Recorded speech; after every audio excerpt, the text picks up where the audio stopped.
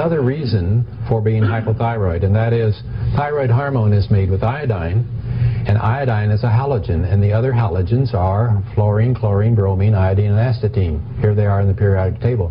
The problem is that fluorine here is a bully. So anytime there's an atom of fluorine and an atom of any of these other guys in the same neighborhood, fluorine pushes them out of the way and takes their place.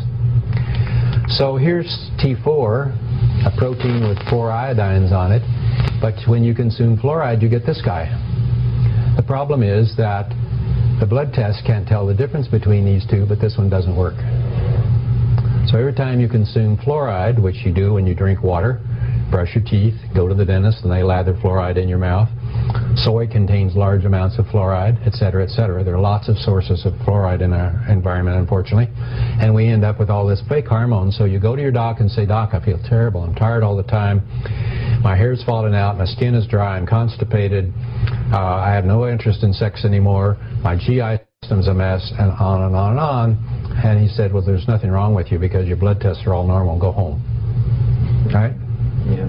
That's the way it works. Well, that's because the blood tests miss this. You see that?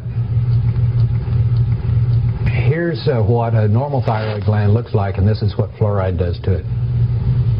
So even if you take iodine, people say to me, "I'm just going to take lots of iodine and then my thyroid will start working again." Well, this thyroid gland has problems making thyroid hormone even if you got iodine because it's too bad, too far gone. The fluoride's destroyed it. So basically, by the way, there are several things besides fluoride that will take down your thyroid function. High above those is soy, but also petrochemicals, fuel exhausts, hormones in meat and chicken, plastics. If you take a bottle of water and you leave it out in your car and then you go out after it's been hot and you drink it, you could taste the plastic.